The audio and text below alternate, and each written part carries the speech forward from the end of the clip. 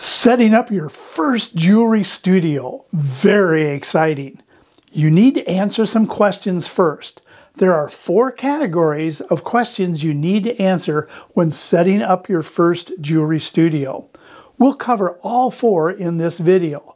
By answering these questions, the setup and building of your studio will be easier, less frustrating, save you money, and be a more enjoyable and successful jewelry studio build. I'm Greenwood, and welcome to my studio.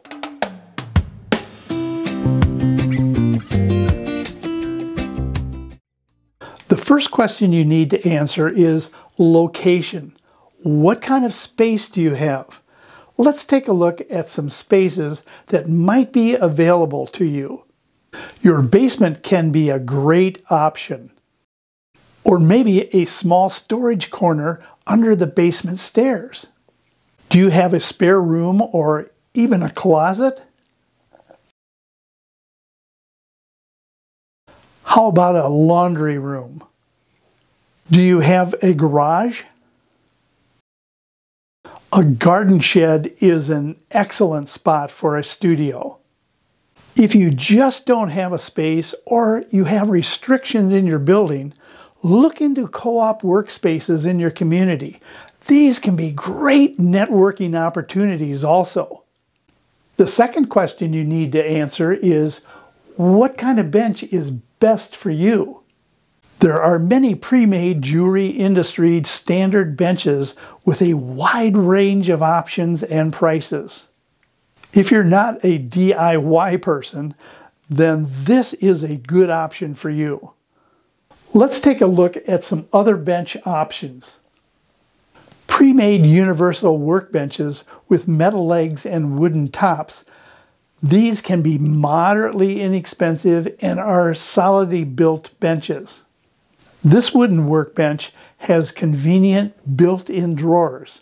The hardwood top will take a beating if needed. Thrift stores have bargain-priced desks that can be retrofitted into inexpensive benches. Using scrap wood and a few screws, you can build a bench that is either a standalone or a built-in bench that fits your studio space perfectly. A portable or temporary option can be a foldable workbench base. By adding a snug fit wooden top, you will have a bench that can be stored anywhere when not in use. I use this bench for off-site demonstrations. It is even sturdy enough to hold an anvil. Computer tables make excellent jewelry benches. Many models are adjustable, so you can customize the height very easily. Kitchen counters and tables can be easy to use jewelry bench options. By clamping on a piece of plywood or other smooth surface to the counter or table, you don't have to worry about scratching any expensive surfaces. The third question you need to consider is, what is the best layout design or footprint that works for you? Do you want to stay in one spot with all the work areas on your bench? Or do you want to move to different work areas throughout your studio? There are 5 basic types of work areas. The bench is a must-have area. A soldering area is a must. Will you need a forging and forming area?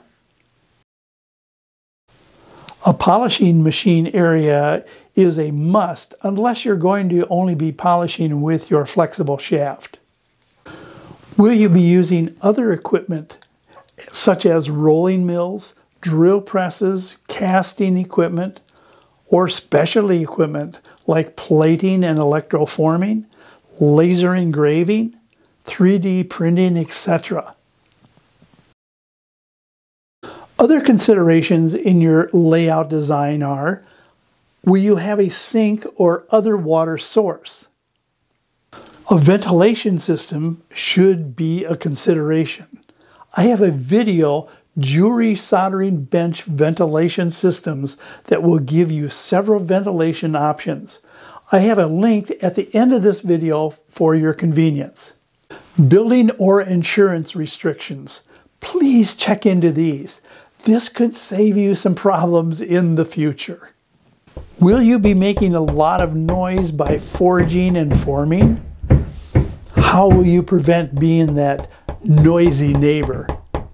The fourth question to answer is, what kind of storage of tools and parts will be compatible with your studio layout? Well, let's take a look at some examples that may work for you. A toolbox with drawers is a great starter option. You can move it to any work area and clean up is easy. This is my first toolbox from college. I kept my few tools in it and bolted it to the classroom table. My first studio. I still use it today under my bench. Pegboards for hammers and other tools keep your tools organized. Custom hooks can be used anywhere. Magnets are versatile and are good additions. Drilling holes in boards is an economical solution.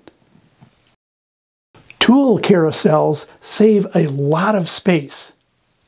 Containers and parts drawers are a must-have.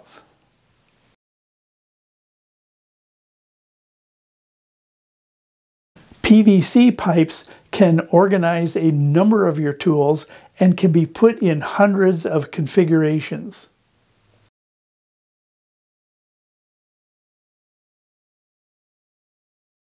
Shelves and cabinets should be used anywhere and everywhere. Setting up your first jewelry studio is an exciting and fun time. By answering these questions before and during your studio setup and build, you will enjoy the process more and end up with a successful working jewelry studio. Please don't forget to subscribe and ring that bell. I really appreciate it, and I appreciate your comments too. I'm Greg Greenwood. I'll see you next time.